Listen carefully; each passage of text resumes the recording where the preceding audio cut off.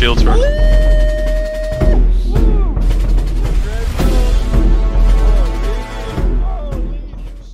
This is gonna be fun. I've been looking forward to fighting an M50 for a while in the Merlin. The Merlin is a Viper. 100%. In a kind of a weird way, it does look a bit like a Viper. So, all right. It's the same size and everything too. Yeah. It looks like the like the Viper Mark. What was it? Mark II. 5. Oh, the Mark 7. Yeah. Yeah, the ones that were useless in the beginning. All right. Let's see if this M50 wants to play with my little Merlin.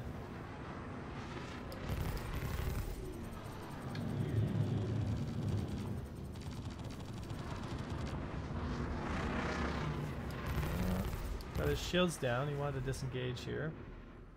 He's a bit timid. Usually what happens with a lot of these fights is like a lot of people will kind of dip their foot in and be like, hey, what's going to happen here? And if they lose their shields and they lose the fight fast, they get real defensive real fast. So my plan is to knock his shields down, and then when he goes for the run, I close him with the ballistics. But he wants to play a little bit range game. So once his shields are down, which shouldn't be too long, there's the run. Yeah, so he's doing a disengage. So he's an M50, right? So he can outrun me. So he's just kind of dipping his foot in. He's losing his shields. He's getting scared, and then he flies away. So, oh, he's got a lot of momentum on that one as he comes ripping past. Just gonna keep my speed low. See what he's up to. Got another contact coming in. Yeah, Gladius. Oh, nice. I know if he opens fire on you, fucking light him up. That's all Get me good. closer to him. Okay, M50. Go. Third ship? There we go. Yeah, Quasi-Star. Get me closer to him. Yeah, there's a third ship as well, another Gladius. One sec, guys. One sec. Here we go. Ballistics now. Now he's gonna try to go for the run, and I'm gonna light him up with the ballistics.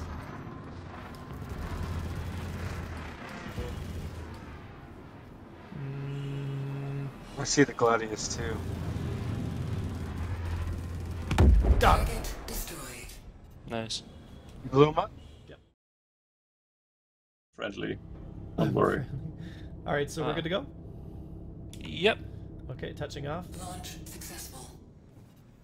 You just let me know if they start attacking and I'll get back inside. Okay. We're good. Who wants to fight the first Gladius here? I'm not sure what the other one's doing. Let's give him a buzz and see if he wants to play.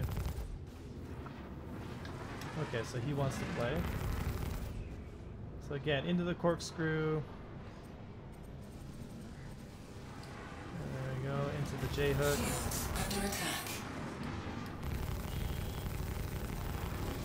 Get a little closer here on him. Try to go for the slot. Watch the distance control. Almost got his shields down.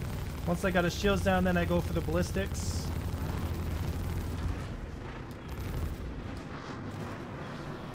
He's gonna go for the run. He's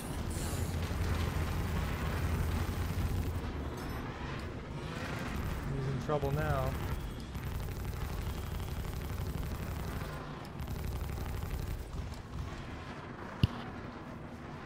Wants to keep range on me. As long as I keep a couple hits on him. Ammunition empty. There we go. Just losing my target underneath the nose.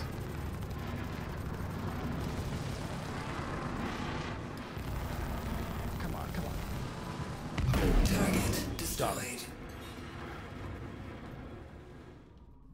Alright, so overall, two pretty damn good fights with the M50 and the Gladius, and I kind of just want to go over some key points during the first and second fight to give you guys a little bit more of an idea of some stuff, some tips, right? So this fight right here, I want to go over, I guess you could say like defense prediction, or when he's going to go defensive, because the proper catching of this M50 when he was deciding to go defensive is what gave me enough time on target here to get the kill. So at what point did I notice that was the case?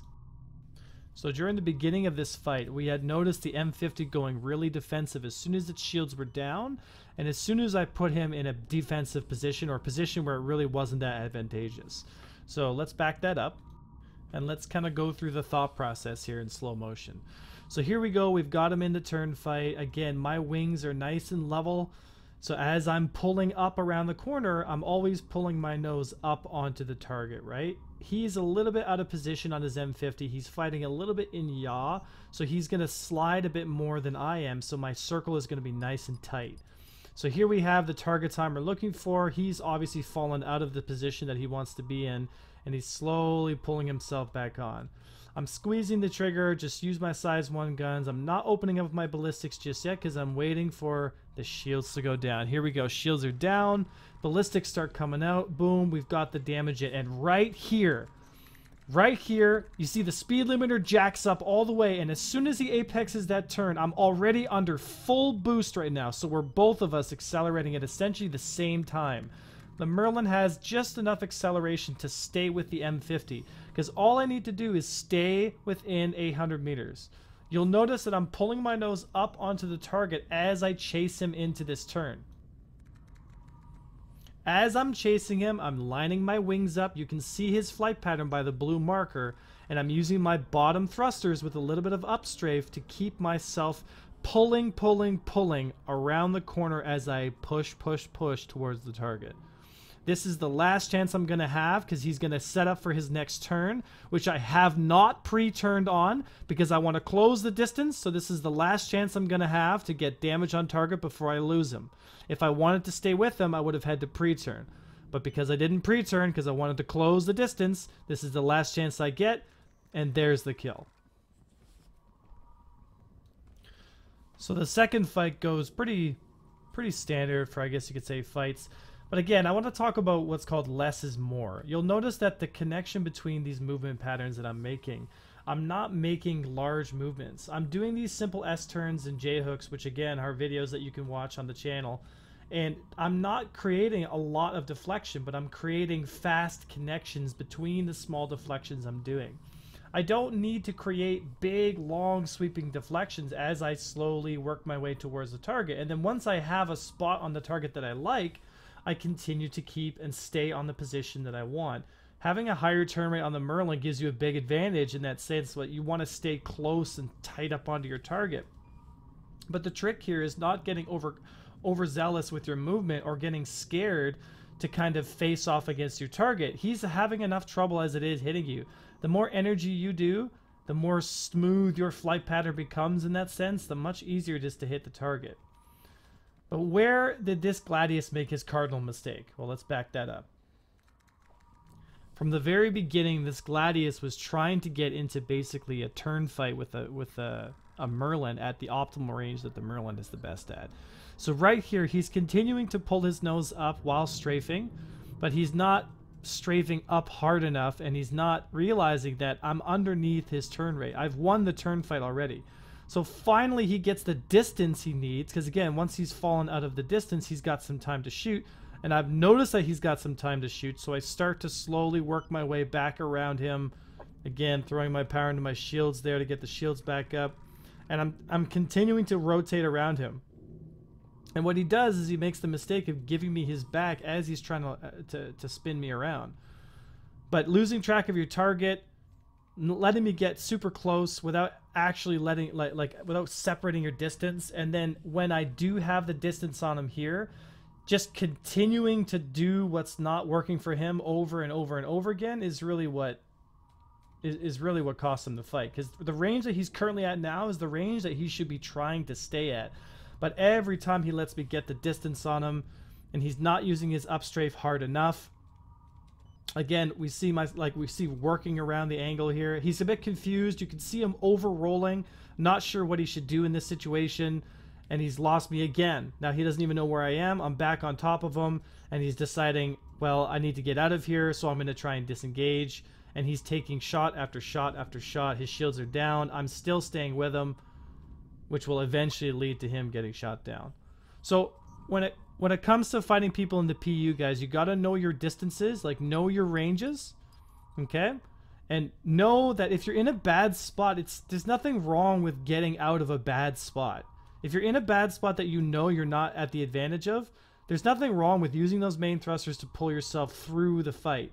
But what you want to avoid is you want to avoid giving me your back as you try to run away, unless you have the distance where giving me your back is going to be relatively safe. That pretty much brings it to the end of the video, guys. Two pretty damn good fights from two pretty good pilots. So it was a lot of fun. I don't think a lot of people out there really know how to fight the Merlin, because the Merlin, in my opinion, is once you understand the basics of your flight combat, the Merlin is quite easy to take out, and it really doesn't have a lot of shields. But if you're struggling with some of the basics, the Merlin can be an absolute nightmare. Fast, small, nimble, very hard to hit. It's just a slow million cuts to death. I hope this, guys, was informative, guys. I hope you learned something. The Merlin out there flies pretty nice. It would be nice to have 2 size 2 guns on it, but who knows, it might even be overpowered at that point. But thank you so much for all the support, guys, in the stream and on the channel. I hope you guys love the content, and I'll see you all in the next video.